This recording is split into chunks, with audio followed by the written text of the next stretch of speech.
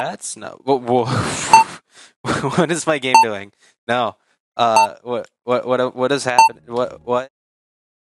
Right, so today I wanted to make a game, but let's be honest here, a lot of the tools that we use to make games are like really boring. I wanted to kind of challenge myself today and see if I can make a game using nothing but online tools. Now I know this is possible, but definitely because you don't have the full processing power of your computer, it definitely does pose a few challenges. So I wanted to see how much of an advanced game I can make using nothing but things I could find on the internet. So the general structure that I want to follow is to kind of do some planning first, and then later on we'll basically come up with a plan and then we'll kind of work from there as we go on. So I kind of already had an idea of what I wanted to make. I'll be making like a Pong type game with a little bit of a competitive twist, so there will be some extra bells and whistles that kind of go along here. So of course we'll have Pong. There's a few elements involved in Pong. So we have like the paddle, we have the ball, so we'll have paddle going on here. There's two paddles, and there's a ball that kind of just goes all over the place. So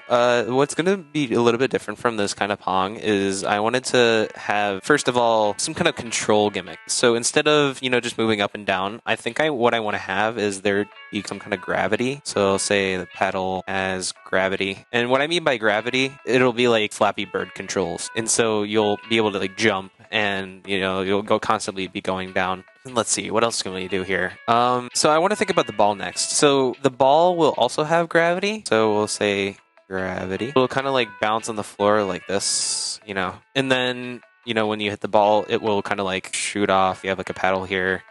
When you hit here, it'll go kind of flying off in this general direction or something like that. I kind of want this to, over time, get faster, and then maybe we can have some kind of score. So, of course, we need to keep score, and then maybe we can use this score for something. So I think what I want to have is to be able to spend the score on something, maybe kind of like power-up of some sort. So there will be some kind of like power-up. Oh, what is this power-up going to be? So I think I want it to be sort of like a super shot, so it'll go really fast, and then the opponent will have to try to see if they can keep up. I think this is pretty much all I want to do with this. So let's just get right into making the things. So the main tools that I want to use for this project, before I get into any sort of the actual making things, the tools, of course, we'll need the engine. Let's see, we'll need some kind of like something to make graphics with. It'd be cool to have some sound involved too. I don't think I want any music for this. Pong itself is already a simple game, so I think this is pretty much all we're going to be needing.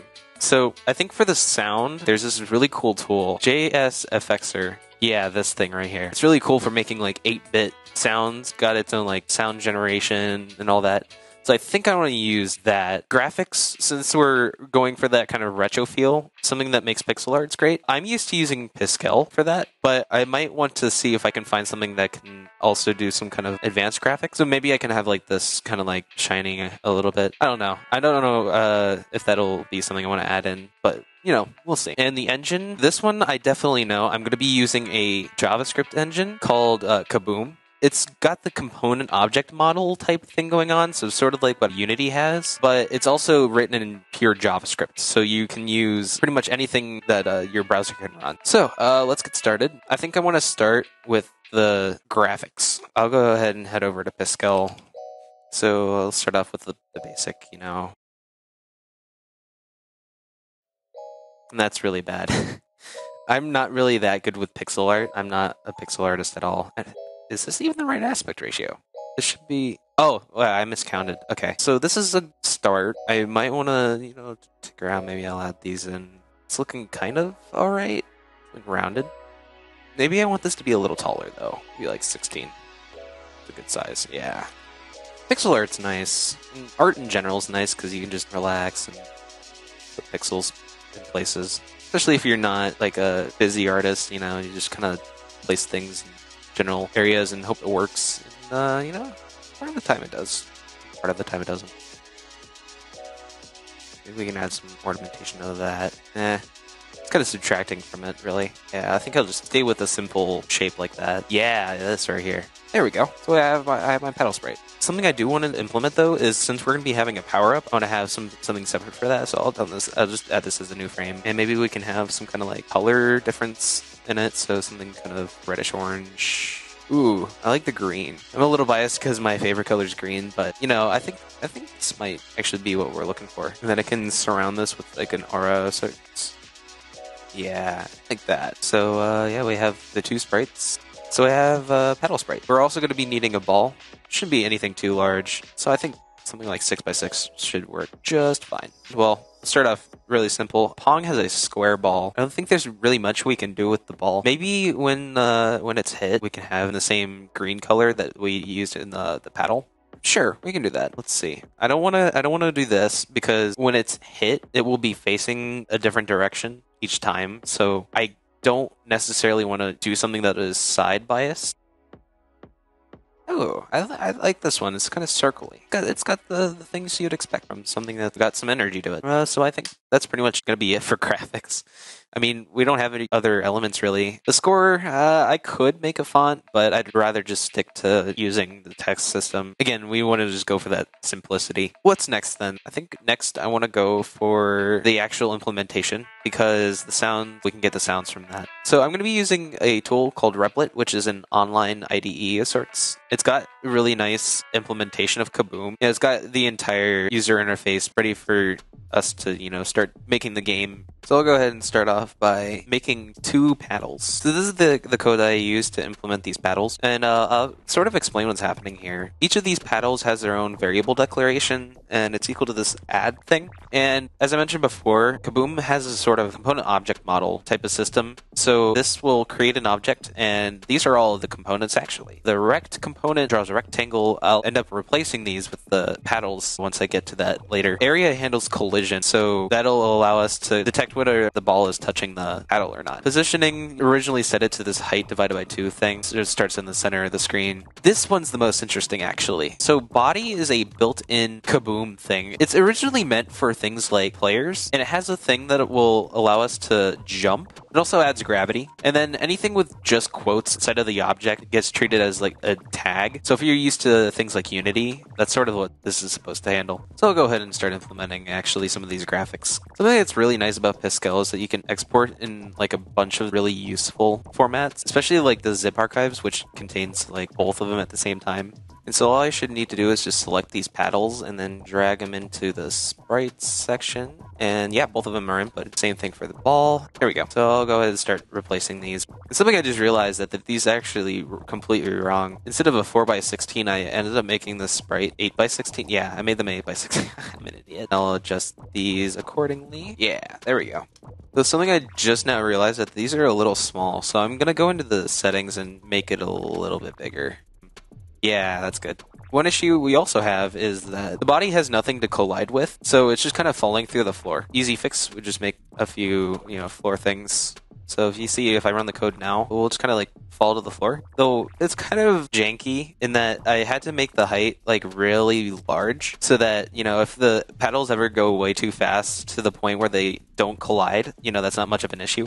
I just now realized that we can also go through the ceiling, so I'll also just ultimate programmer method this, and so that actually gives me the excuse to work on the functionality part. We can just use the key press event for that, and we'll actually have to come up with some keybinds. I'll make those variables. So I'll use like FJ, F for the left and J for the right. Remember how we made these bodies earlier? Bodies have this capability to just jump, which is convenient because that's exactly what we need. So left pedal.jump is really the only thing we need. And, I'll set this to 100 for the time being and see how that fares out. Whoops. Always those darn semicolons. Yeah, there we go. So, if we jump, could be a little bit jumpier. Yeah, there we go. Oh, whoa, nope. Maybe not that much. See, this is the magic at game development. Sometimes it's just try until it feels right. That's about right. Yeah, I like this. This is good. One issue, this sprite is flipped. So I'm gonna cheat a little bit. Instead of making an entirely new sprite for it, in theory, if I scale it by -1, this should just flip it. Yeah, like that. Though it is a little offset still. There we go. Cool and good. We're missing the most important part, of course, so we got the paddles done and over with. So now comes the ball. Make a new thing for the ball. So something that's actually nice about Kaboom is that when you make a sprite, it'll actually automatically make an area thing for you, so I don't actually need to calculate the areas myself. I did that for the paddles because I wanted to be explicit, just in case I wanted to make it something that was, a little thinner. But for the ball, I definitely know that it will be sticking to the 6x6, so it's safe to just keep that as it is. And then, I'll also get the body as well. So I think now, what's those gosh darn semicolons? Yeah, okay, so we have a ball. I'll go ahead and make the ball move on its own. To hook onto the update function of this thing, I'll just do ball.onUpdate. Hey, post-recording Brandon here. Something I forgot to mention is that Kaboom has no general update function, so I'm using the ball as a sort of global game object here. It's a little hacky, but it gets the job done. Also, this code section is getting a little lengthy, so I'll skip the majority of it and get to the good parts. If you want to, I'll link the game's REPL down below so you can look at the code yourself, and maybe even see what's happening. I'll even leave some comments in there if you feel so inclined. Alright, back to the video. Oh, operator time sequence. Oh, again. Oh, whoops. And now I think our ball should oscillate. Yeah, it does. Although that was kind of a weird collision thing. Let's see if this one does it as well. Okay, yeah, so my right thing actually has bad collision. Alright, after tinkering around with it for a little bit, I think I've got something working. Now I just need to make it so that the ball kind of just doesn't fall to the ground. Yeah, there we go. Now we kind of have a working sort of a game, I guess this counts. So I think this calls for some sound effects to be added. I'll move over to JS Effectser. So of course we have these envelopes which will control the overall shape of the sound. We have the frequency. These all just affect various aspects of the tone. Usually what I like to do is start with the generator and then kind of tweak it to my liking after. For the first one, I'll do like the bounce. So whenever the ball bounces on the floor, that can be kind of like a hit. Ooh, this is actually nice. So what do we got here? Yeah, the sawtooth I like quite a bit. Oh, I think I wanted to start a little lower.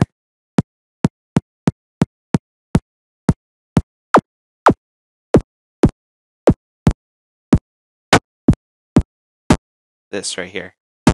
Perfect. So I'll export this as JSFXR ball bounce. Cool, so I'll go on to making, what else do we need? When it hits the paddle, I guess that can be its own sound. Yeah, that'll work. We'll also need a sound for when you score, so that'll be as simple as like like one of these.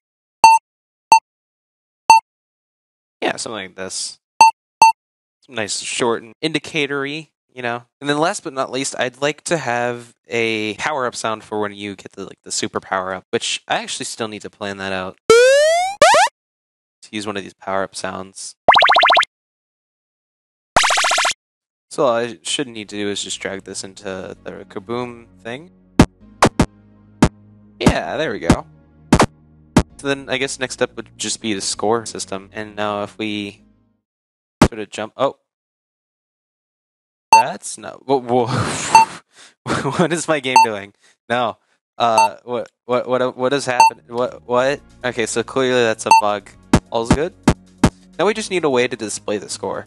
So that means we're going to need to make 2 more objects that hold just the score text for both sides. Let's see. Yep, that works. Now comes the actual fun part, which is the special thing that we were going to add to the paddle. All that's left now is just to have this power up. To have this work, I'm going to have it so that you can spend like 5 points, and you can power up your paddle, and the thing will be shot off really fast. So maybe the ball speed can be like multiplied by 2 or something. 1 bug fix later. So this appears to be some kind of undocumented feature, but to switch the sprite of an object, you can edit its sprite ID and set it to the name of the sprite that you want to set it to, and that will change the sprite. So now if I run this program, what will happen is I can get player 1 up to 5. And once that happens, I can turn into this green one, and it'll go really fast. Once I, that. Of course, we need to update the text. I can go ahead and do that real quick. The ultimate strategy here is to get it to bounce as high as you can, because that way you can kind of get it to sort of be hard to hit. Cool. Now, we have this issue where the ball velocity kind of just stays the same. That can get kind of annoying after a while. So I think what I want to do now is to reset the velocity once the ball has been, claimed as a point. Yep, that doubles the speed, and yeah, cool, goes back. Good to know. So that's pretty much everything we had planned. So we have, let's go back to the whiteboard. We have the power-up. Yep, ball goes really fast. Faster over time. The power-up already makes it go really fast. So there's kind of no point in having it go faster over time. So I think it's pretty much all done.